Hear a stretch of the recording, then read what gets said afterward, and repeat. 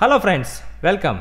Today I am going to talk about the latest and greatest phone, which is Moto Razr 5G, which is a successor of Moto Razr. Let's get started. Before we jump in, I have a small request. If you are new to my channel, please subscribe and share it with your friends. Also, don't forget to comment. At the end of this video, I am going to tell on which technologies I am working on for my next videos. Also, hit the bell icon so that you get the notification. You are watching Tech Look Around the World with KDR.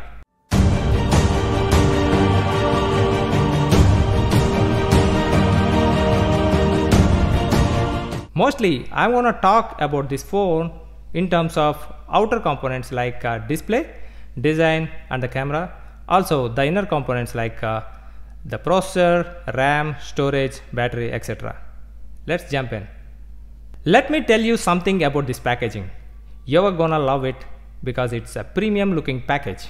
Unlike a normal rectangle box, this package has ultra premium look. When you open it, inside you find one hexagonal package, and when you open, all the flaps are going to fall out and you get to see different cards on each flap telling you information or offers about this phone.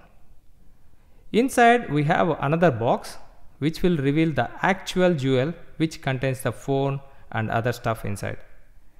I think a lot of thinking has been invested in designing such premium looking box.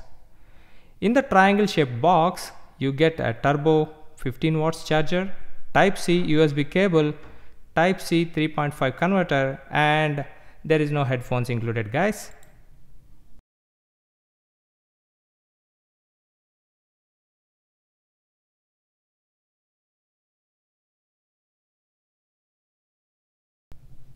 This box can also be used as stand for the phone, which is really cool, and many of the manufacturers should think about it. I love it, guys, really, I love it. Definitely, I would like to get my hands on to open such a premium looking box. If I get a chance, definitely I will post in the comments. This phone is going to cost you around 1,24,999 rupees in India, and you get around 10,000 rupees discount when you use it with a HDFC card. And there are other offers also. I did not check that offers, but please do go through in the Flipkart page. Also, you get unlocked version in US and other regions for about $1,199, so you can use it with any carrier. Links are there in the description, please do check it out. The stunning looks of this phone makes it an iconic piece. I'm sure of it. Definitely whoever sees it will like it. When you close the phone, you don't see any gap between the flaps or at the hinges.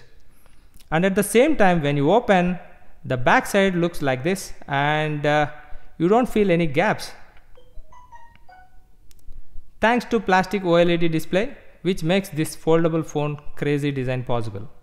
And if you are worrying about too many flips might damage your phone, then Motorola did a regression test in non-stop flips, and they said 2 lakh flips guaranteed, and if you open 100 times a day, you will reach 2 lakh flips in 5 years.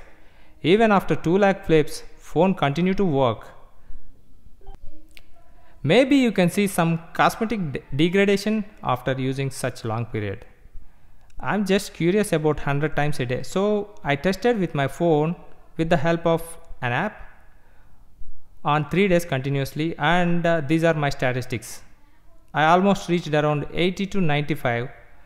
It could be less or more for many of you, so don't worry about the flips. And yes, you get a fingerprint scanner at the back of the panel on which a Motorola logo is printed, and it is very easy to reach. Let's talk about the camera. It comes with a 48 megapixel camera with a laser technology, and it has a lot of options and modes to play with it. You also get 20 megapixel selfie camera as well. I don't see much use of it except when you are using it for a conference calls or video calls, because the primary camera can be used as a selfie camera too when you fold the phone because of the external display. Speaking of display, This phone comes with one small external display, and it is a glass OLED with a resolution of 800 by 600p. With this display, you can do most of the tasks like checking your messages, opening apps, etc. Even when you are driving, you get to see the navigation instructions on this small display, which is very useful. When you flip the phone, then you get a better screen, which is a HD plus plastic OLED display with a resolution of 2142 by 876p and gives you a cinematic aspect ratio of 21:9. And I forgot to tell you about the external display aspect ratio, which is a standard 4:3. Because of the cinematic vision aspect ratio, on the main display, you might see some black bars at the sides, but you can expand the display to get the full screen view as well.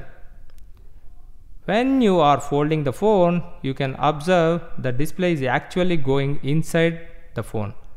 I think this phone is not going to offer you a water resistance, so be careful with the water. The touch response of this phone is very good, and you will definitely enjoy playing the games, etc. Right now, this phone available only in one color, which is a polished graphite, and in future you get to see some more colors. The body is a combination of aluminum and Gorilla Glass. If you are looking for the covers for this phone, then the design might look like this. Coming to the processor, it has powered by a Qualcomm Snapdragon 765G processor, which supports a 5G network with a clock speed of 2.4 GHz and Adreno 625 GPU. This phone has a Android 10 OS. It offers you a 8 GB of RAM and 250 GB of storage capacity. Though this phone comes with a single SIM card tray, but actually it supports a dual SIM. So the other SIM will be eSIM card. Please note that. That being said, I want to give you my thoughts on this phone. This phone definitely has a wow factor because of this iconic design and the components. And also I would like to give my thoughts about cons. Again, it's purely my opinion. Most of the people might think that it's not at all a cons, but let me give you. The first one is the camera. With the money that we are spending, we are getting only one camera. That 48 megapixel camera, still a good camera, but even a small budget phones these days are coming up with a dual camera, triple camera, quad camera, and whatnot, wide angle camera, zoom camera, etc. But this one has only one camera, and somewhere in my heart I'm not satisfied. Again, this is my opinion. Most of the people think it's okay. The second one is it is going to come with a 2800 mAh battery, and I think it is sufficient for the plastic OLED display. Maybe it will consume less energy, but somehow I feel that it should come with around 3500 to 4500 mAh. That would be a better bet. And the final one, it is missing wireless charging. Remember I told you in the beginning that the box can be used as a stand. If a wireless charging has been incorporated in that box, then this would have been in the next level. That being said, I'm signing off. Don't forget to watch my next videos, which is on Google Pixel 4a 5G, and I'm also working on the smartwatches. Don't miss those. Till then, stay safe with mask.